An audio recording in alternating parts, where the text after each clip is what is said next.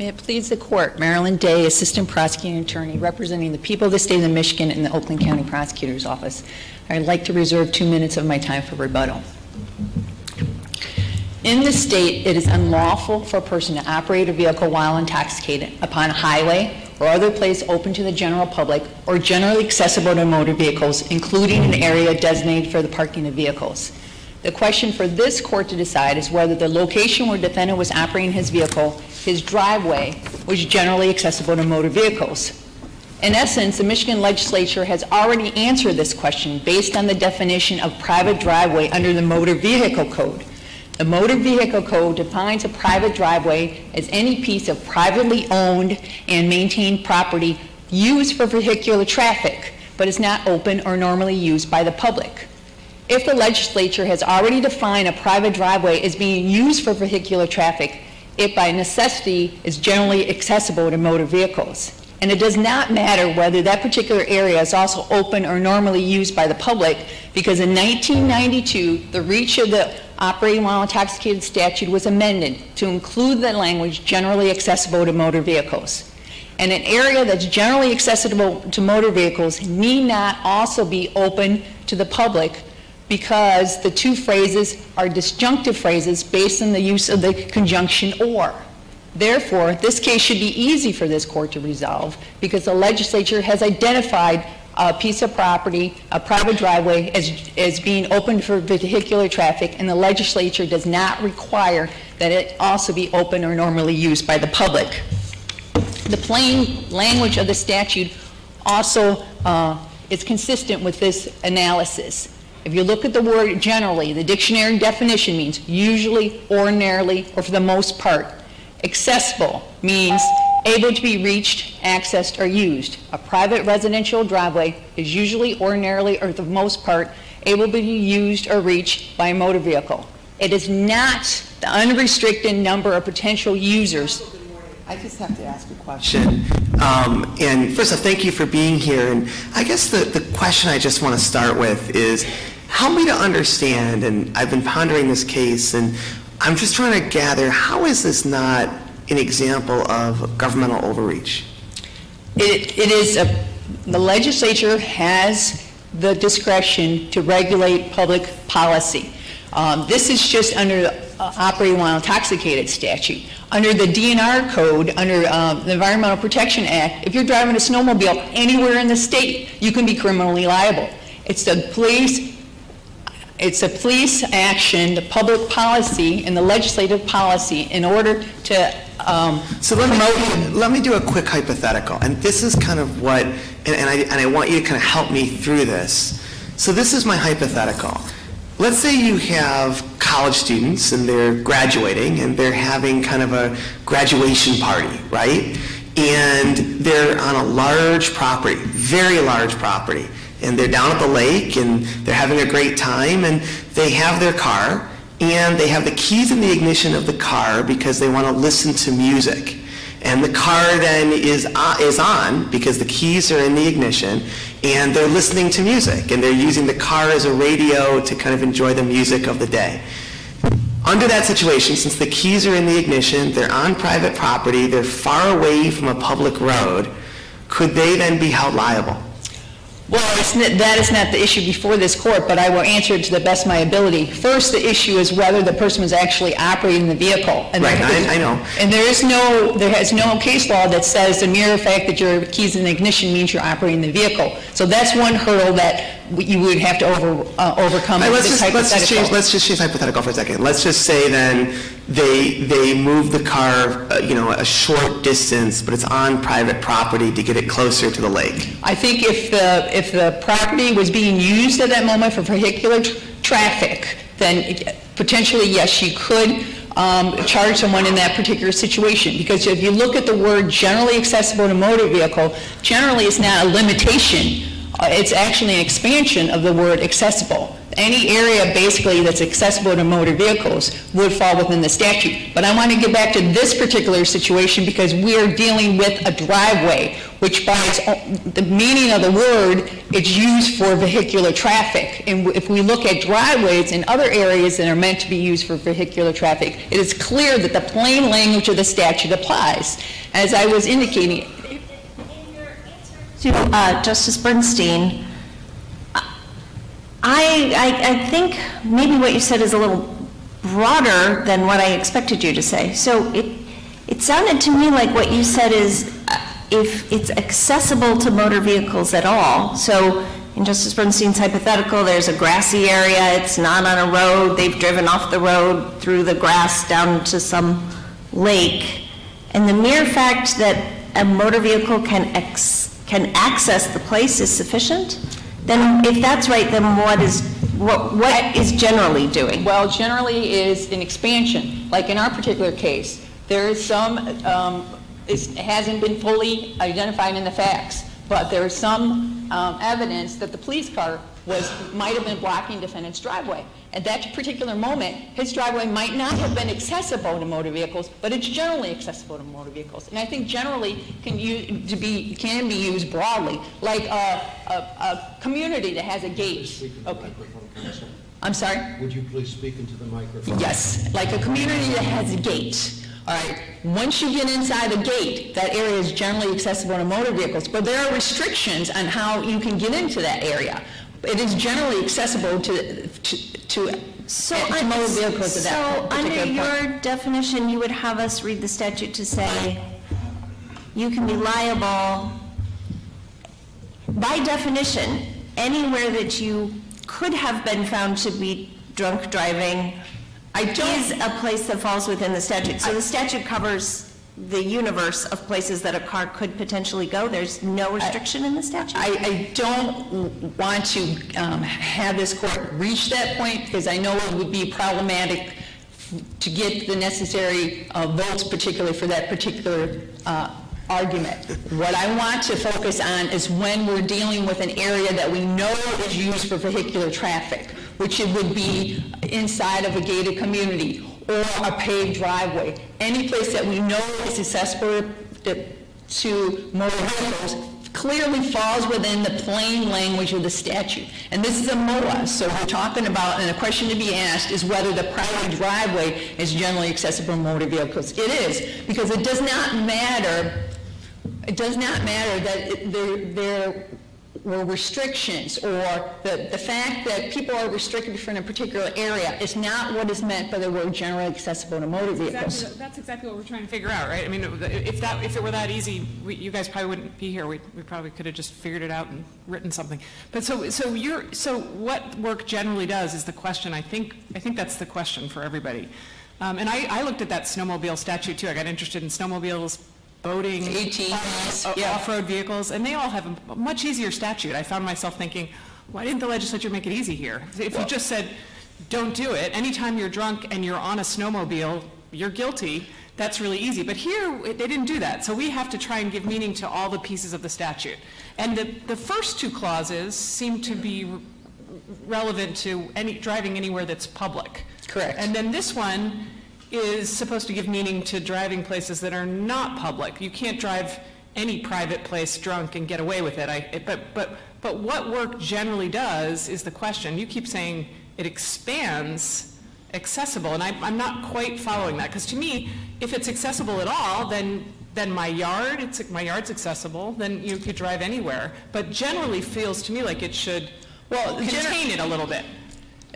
Well, in this period, and it's not, it doesn't depend on who is actually driving. Like so the definition of generally is not dependent on who has access, got you there, but how does it expand accessible instead of the only way it expands accessible is when we're talking about an area that's currently not accessible, okay? Like I said, like the driveway that has a temporary obstruction. Security code. Yes, that is how you expand it in that particular meaning. You can expand it in that particular meaning. But I do agree, and I don't want to get into every place in the state of Michigan is open to is generally accessible in motor vehicles, because as everybody recognizes, the legislature would have potentially have said, within the state, like they did for the commercial We have vehicles. to write an opinion that is going to address these situations.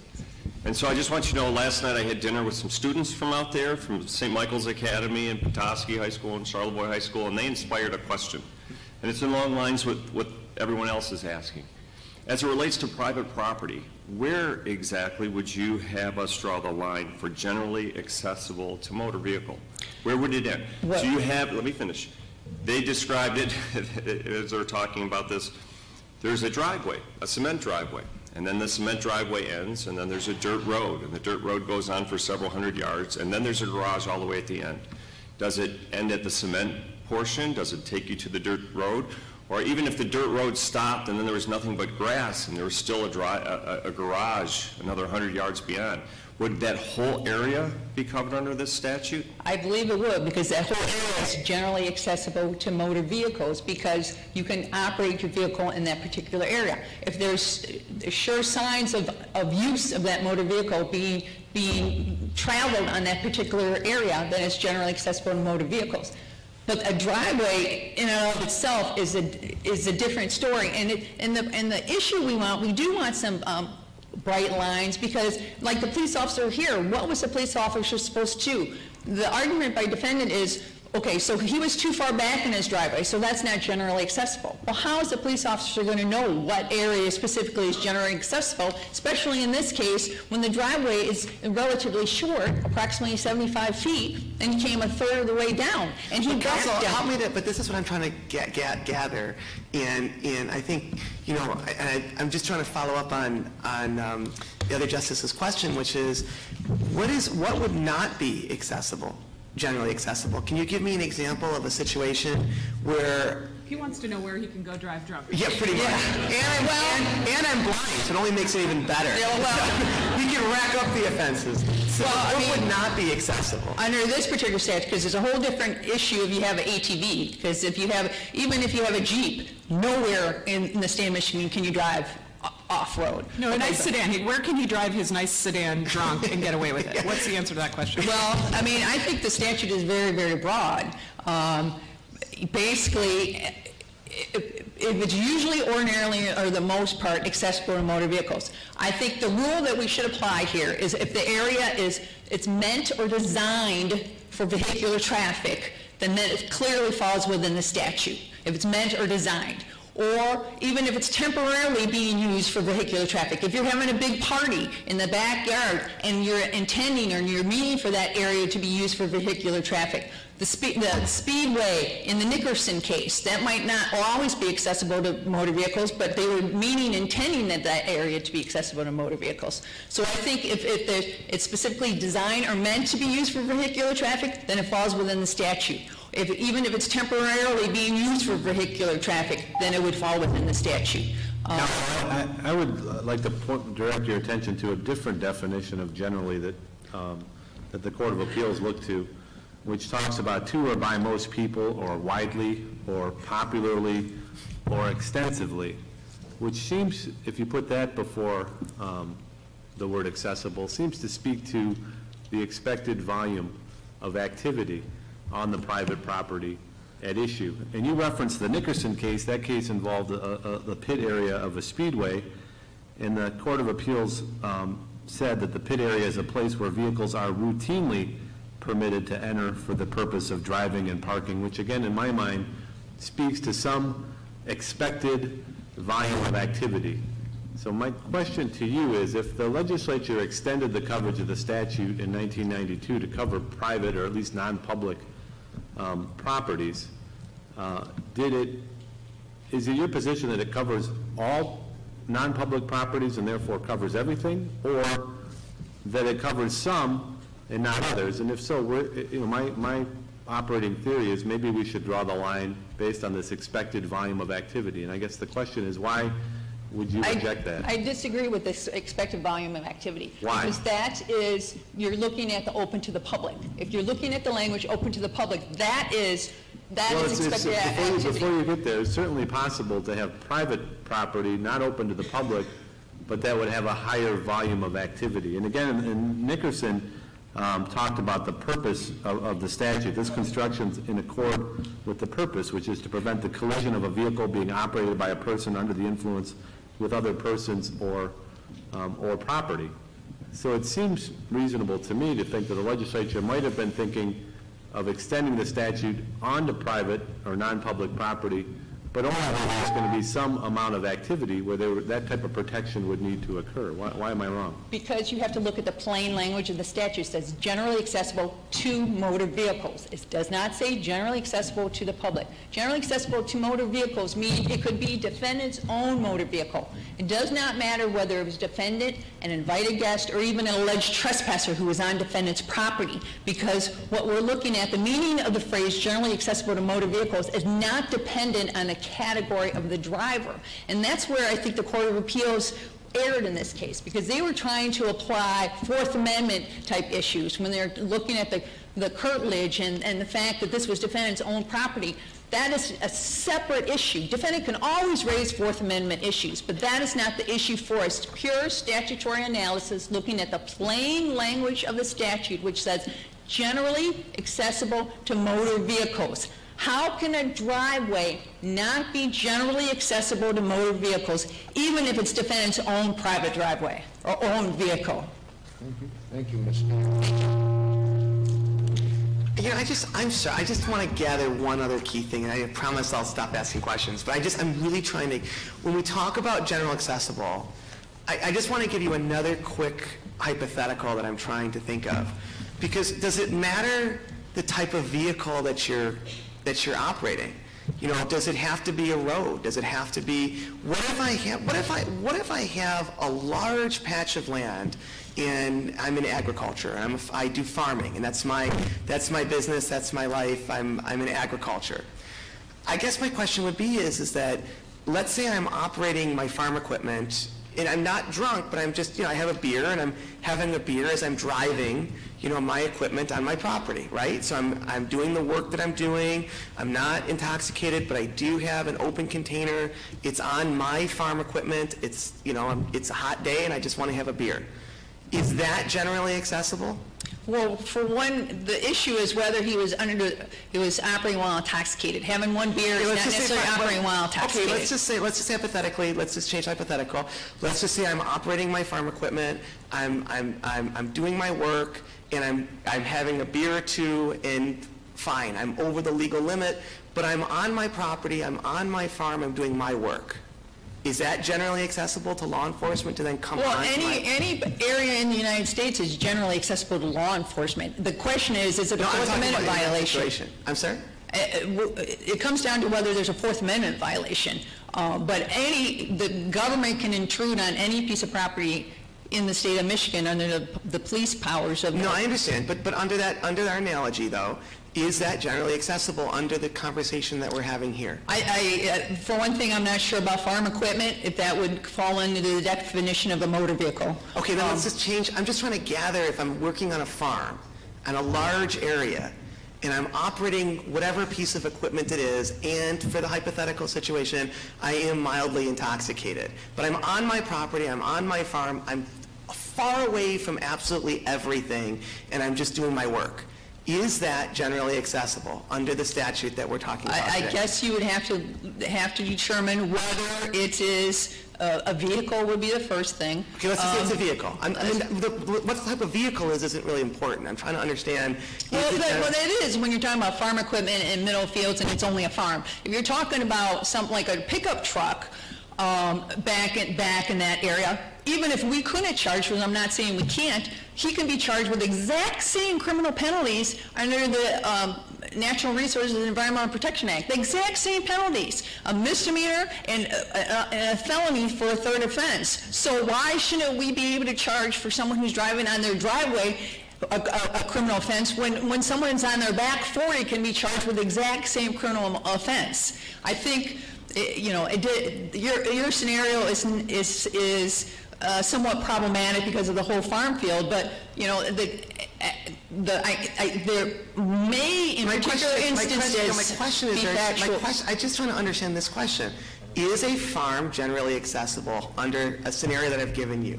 If there's no road that's getting to it, there's no road, but is it generally accessible? I don't want to make this so broad that people will cringe when they read this case. My argument, my rule would be, if it's usually or normally used or designed for vehicular traffic, then it would clearly fall into the statute. Okay, thank you. Thank you, Counsel. Ms. Barkovic?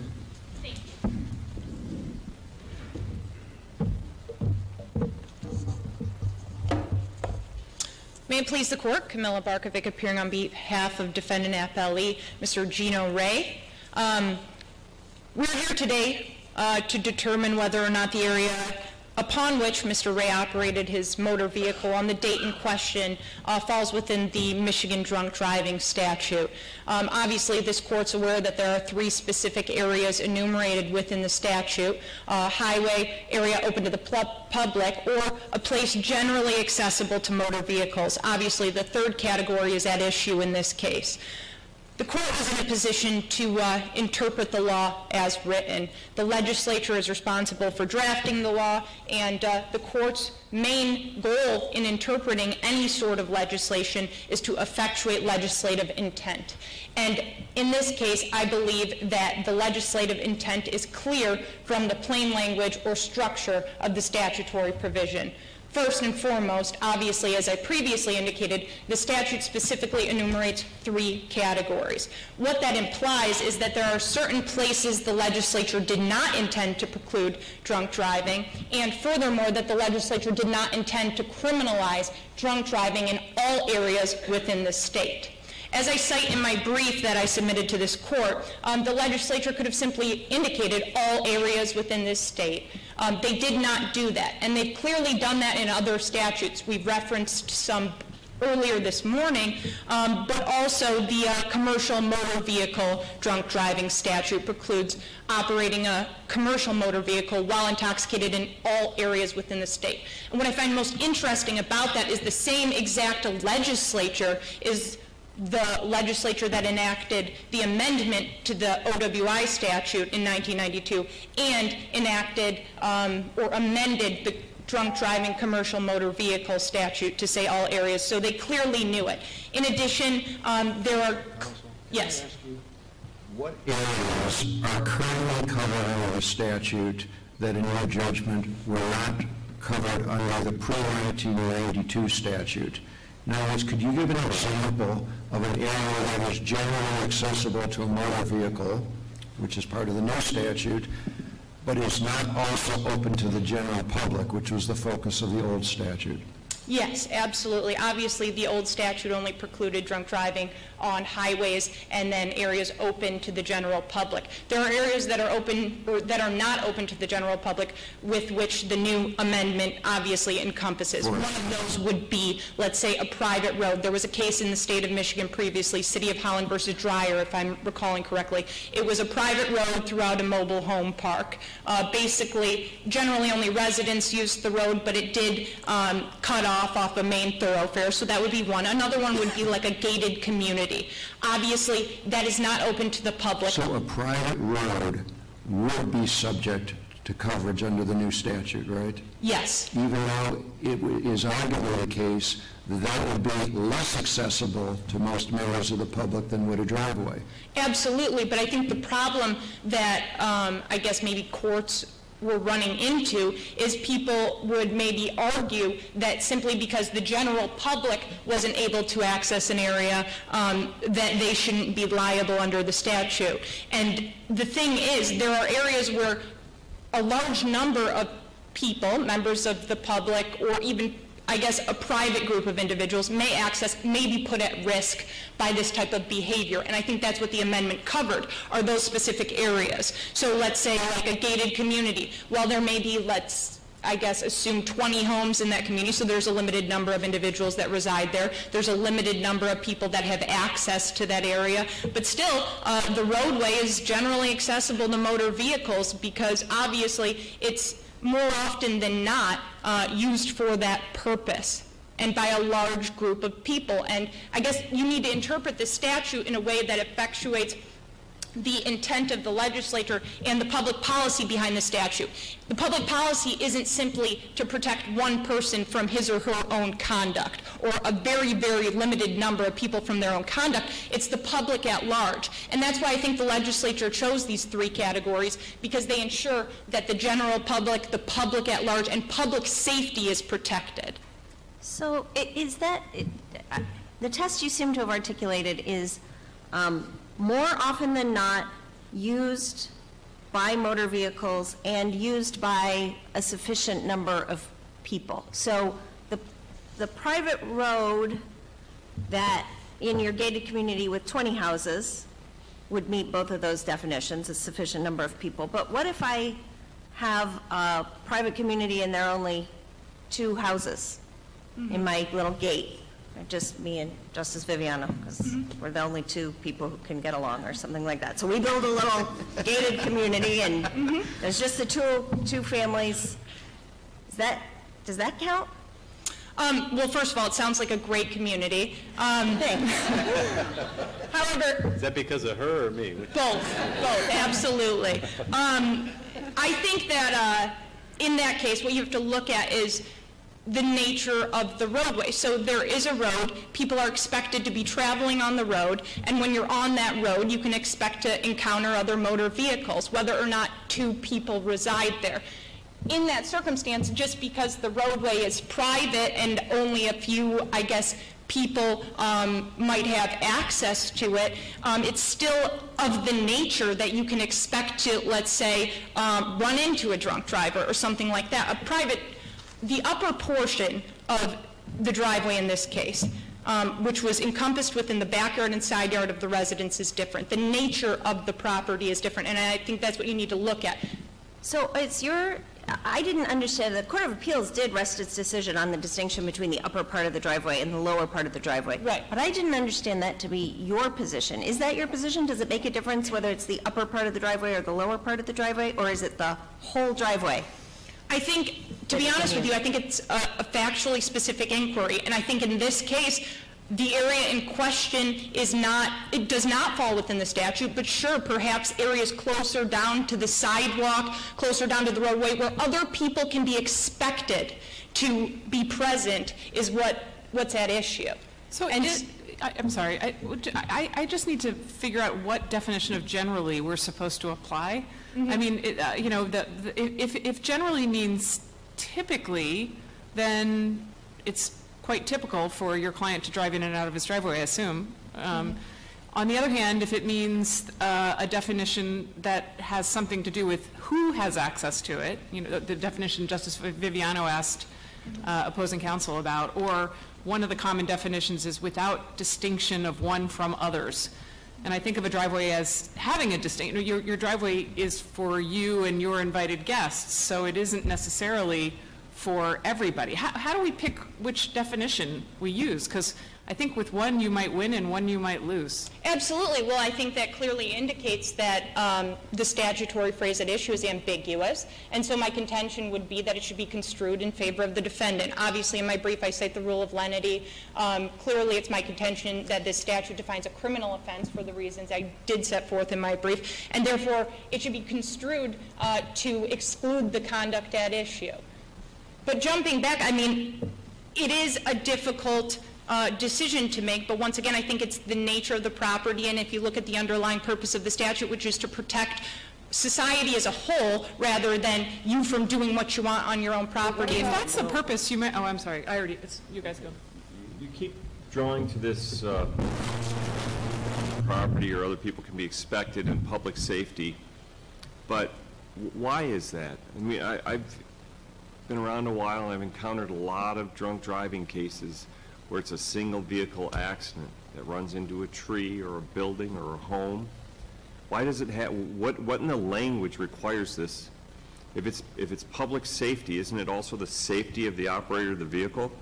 So I don't see where you're getting this notion that if it's an area where other people are around, okay, that there's, you're under the statute, but if not, then you're free to harm yourself? Well, I guess the issue then becomes I guess looking at the nature of the roadway. Like if you're on a highway, obviously there are higher speeds that cars are able to reach. If you're on another roadway, obviously the car would generally be mobile.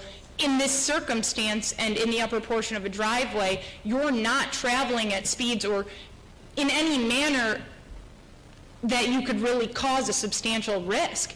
And if anything, it is your own property that's truthfully at risk, and you are entitled, I mean, people have an interest. What about people on your own property, though? What about, what about if you have children? What about what about the idea that it's not just the actual individual, as Justice Zara was talking to, but let's expand it. What about other residents of the family? What about of a child or a spouse or an animal? Or a police officer executing a search warrant within the habits of the country. Absolutely. Well, I mean, the bottom line is if the legislature did intend to ensure the public of every single person that absolutely may be at risk from this sort of conduct, they would have said anywhere within the state. And other legislatures have done that. Ours specifically didn't. They knew they could, and I think it says a lot. Because obviously, this court can't sit in the position to decide what the best policy is. That's the legislature's job. They set forth what they intended in the express language of the statute, and I'm just asking the court, based on what I've articulated earlier, to construe this in a manner to effectuate that intent. Because if this court were to construe the statute to include the conduct or area at issue, then there's no place within this state that the statute wouldn't apply. So effectively, this court would be rewriting legislation, which obviously, with all due respect to the court, that's not the court's job. So, counsel, in what place of the state should it apply? I mean, I guess my question would be, I like to ask it in the other context. So ultimately, where should it apply then? What would the extension be to you? As I asked, your sister counsel, when I asked her the question, which is, tell me an area that isn't generally accessible. Give me an example of a place that is not generally accessible. Other than this situation, I mean, this specific driveway in this specific circumstance, where do I draw a line to say, okay, you know what, this is not generally accessible? I think what you proposed earlier, driving on secluded farmland, you own a lot of property, clearly anything can be accessible. And this jumps to some of the questions you had asked sister counsel, is the inclusion of the term generally. Obviously, it was intentional. My contention is that it limits the scope and applicability of the statute because technically anywhere is accessible. If you look at accessible, it means ability to enter. If I want to drive my car through a physical barrier and place myself, let's say, in someone's backyard, I guess it's accessible. Or if I want to plow through your farmlands to get to the area where you are, I have access to that, technically speaking. However, the statute and the language utilized in the current statute clearly indicates that that's not what the legislature intended. Counsel, just as my colleagues have inquired about the meaning of the word generally, I'd like to inquire just a little bit more about the meaning of the word accessible. Accessible has several different understandings. One is that it's permissible to do something. Another is that something accessible has drivability. It can be entered. It can be driven on. To the extent that accessible focuses on permission, it seems to me it's increasingly tantamount to the other clause in this statute, that is whether or not there is something that is open to the general public. To the extent that that's true, accessibility must connotate some sense of drivability.